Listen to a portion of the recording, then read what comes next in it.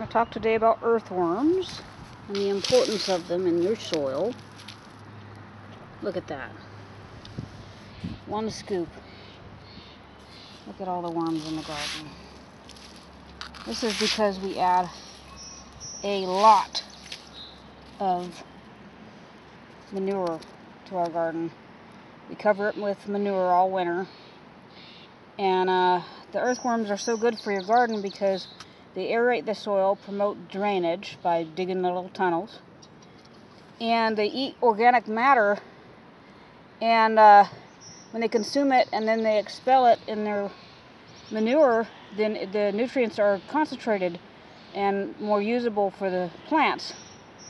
So you really want to take care of your soil in order to have a good garden. On a good year, we can grow a lot of vegetables in here. In this potato patch, we grew a couple 100 pounds of potatoes last year.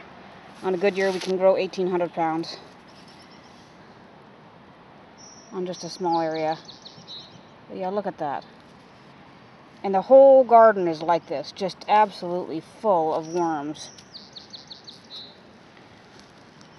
Now you can purchase them to place in your garden, but your best way to attract your worms, because they're already in the native soils, is to go ahead and place organic matter on there and keep it moist, because that's how they like it. They don't like it soaking wet, but they do like it moist.